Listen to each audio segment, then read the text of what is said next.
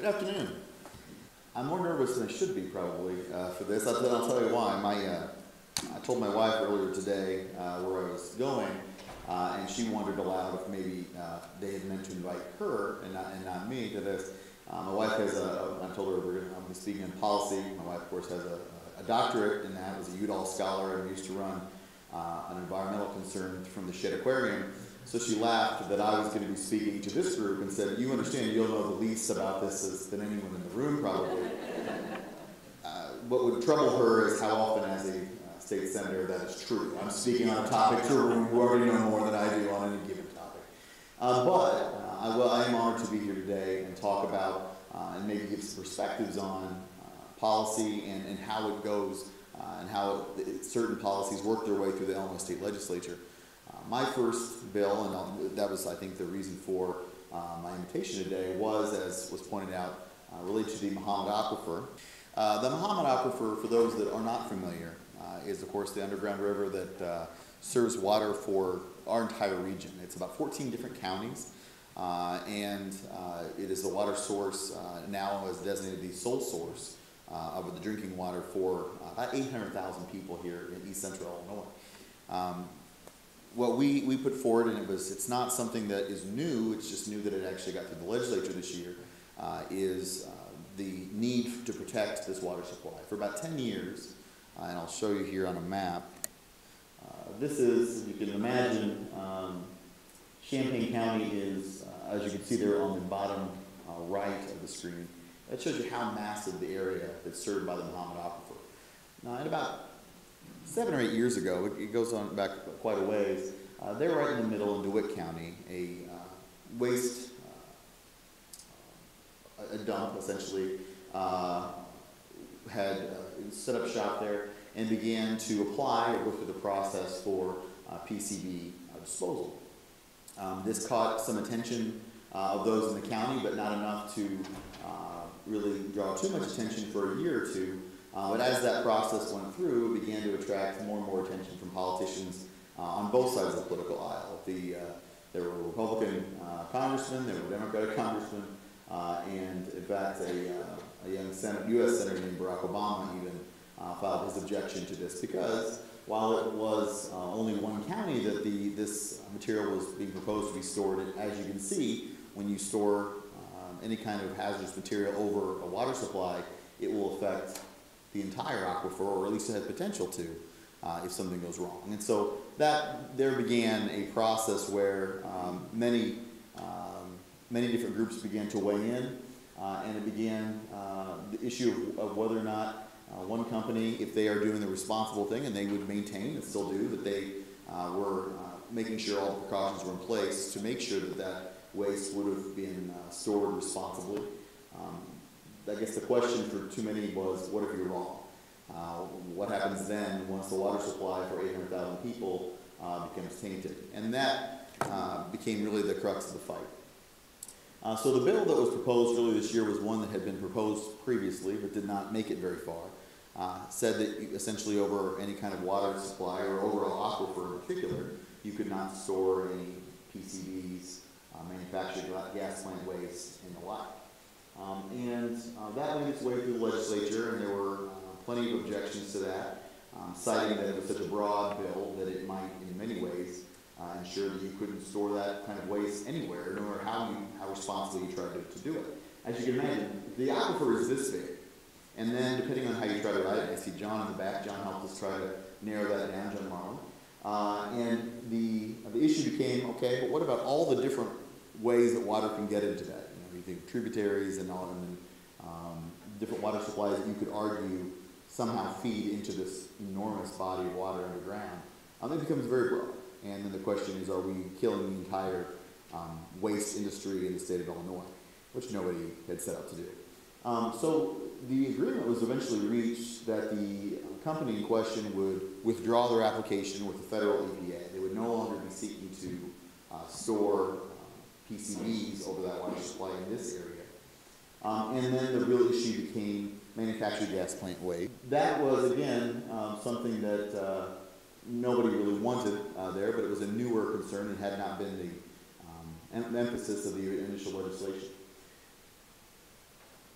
what was interesting in this case, though, is that over the years, as I mentioned, there were people on both sides of the political spectrum who'd weighed in on this, and that was really key toward this legislation passing.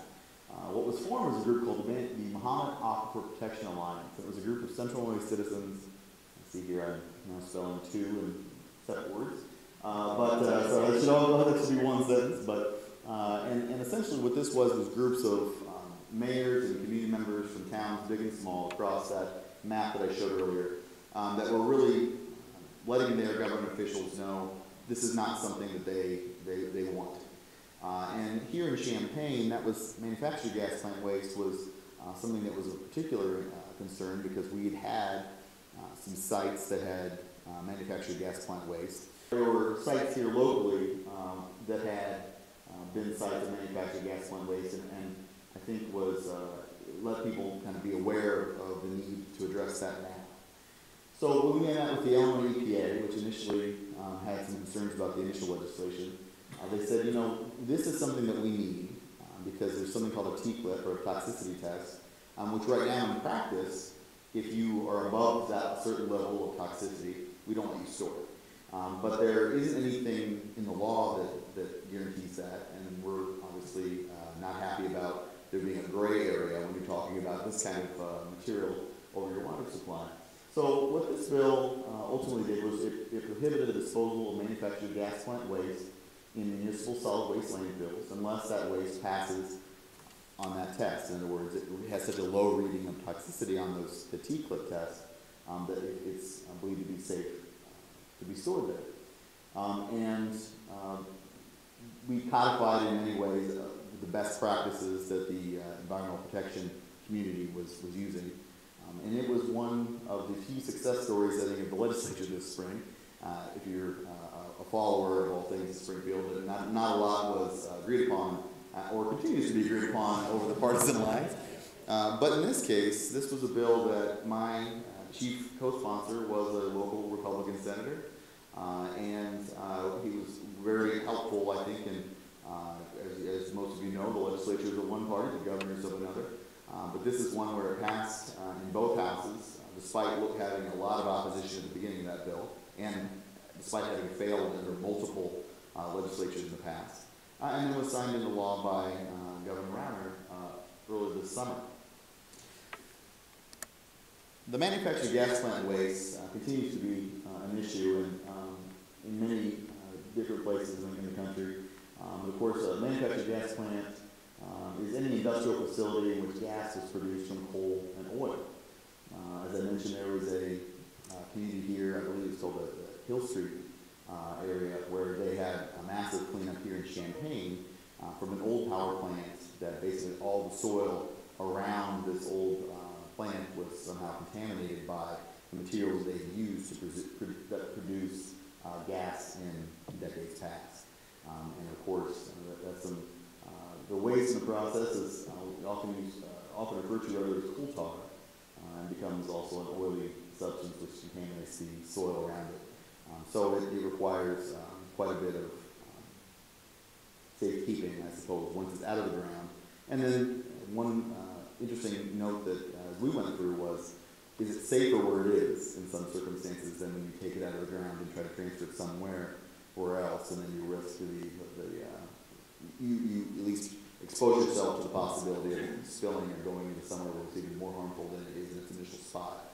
So there's a lot of course, thought process that goes into it and is addressed by EPA. But this helps kind of give us a standard to look to in the future. Of course, that doesn't mean that we're done with the issues that we have. We've got many other issues that will address the Muhammad Aquifer, we'll need to address to protect the Muhammad Aquifer. There's many other substances that still could be potentially stored over our water supply.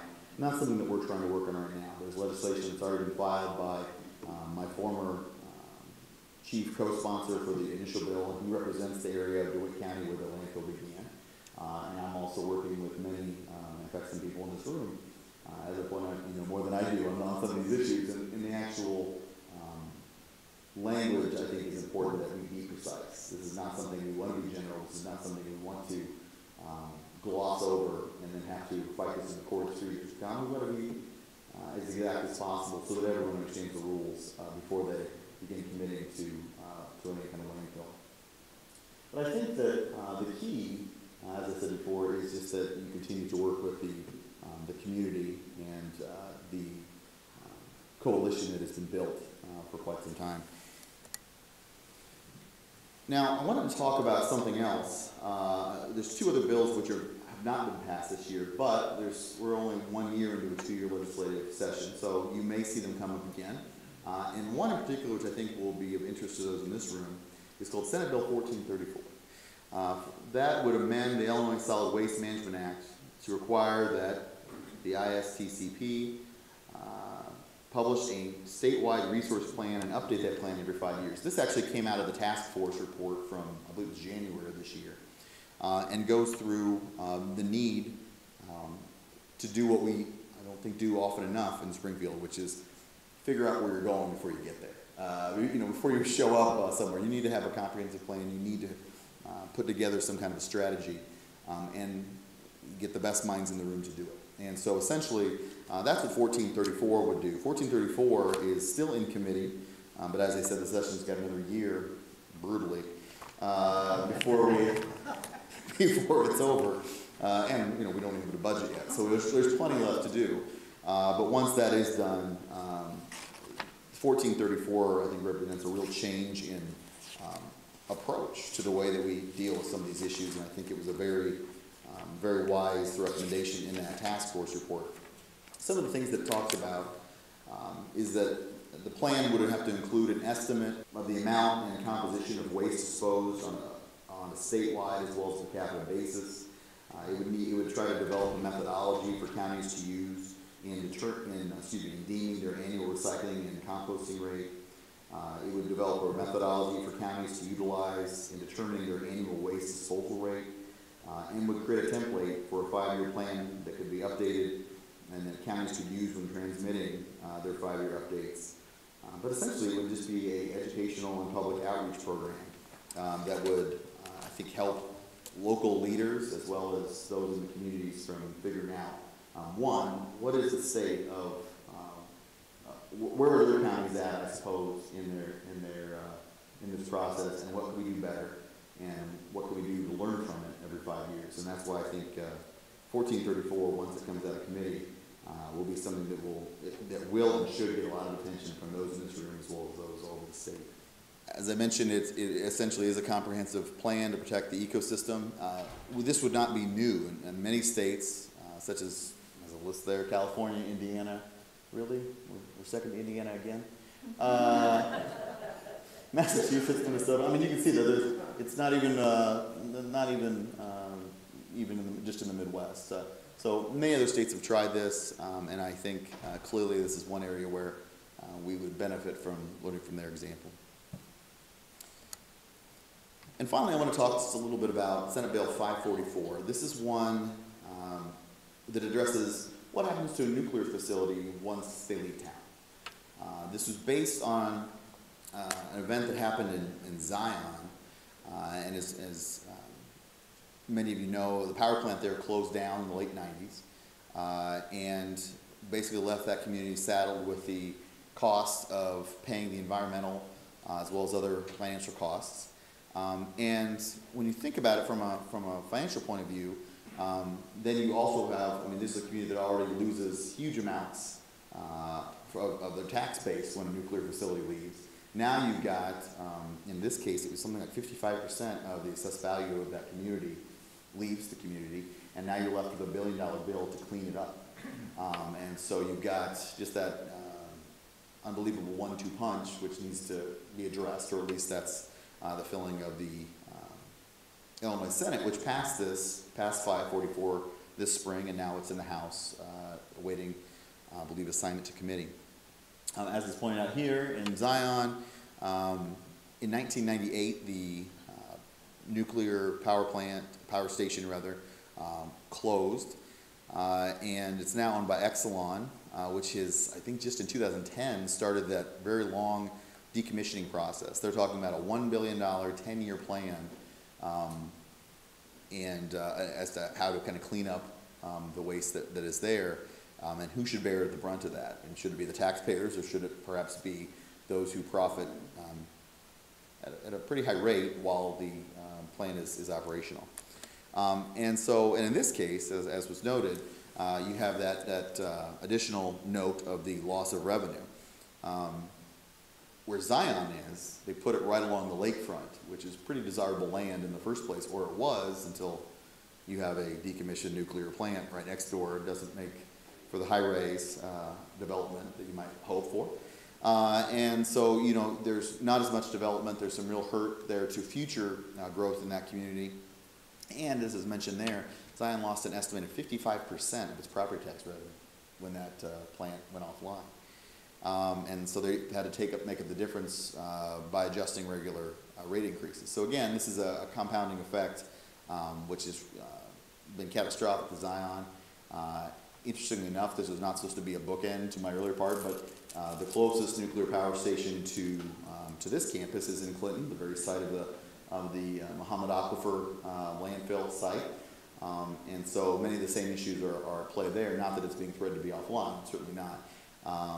But that it's a huge amount of local revenue for the area.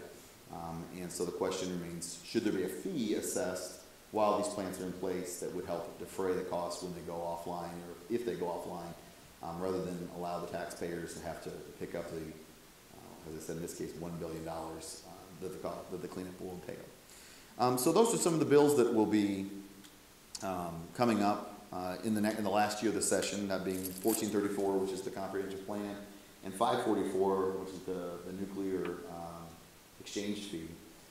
And so I think that those are some things you want to keep an eye on as we go forward. Of course, there are other more pressing matters in Springfield, as you may have read. I don't know if they're more pressing, but they're going to be up first in priority.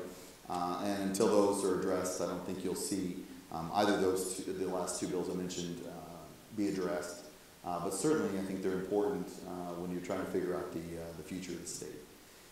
So with that, thank you so much. I appreciate your kindness today, especially even if you did know in that case much more than I did on the topic. Thank you so much.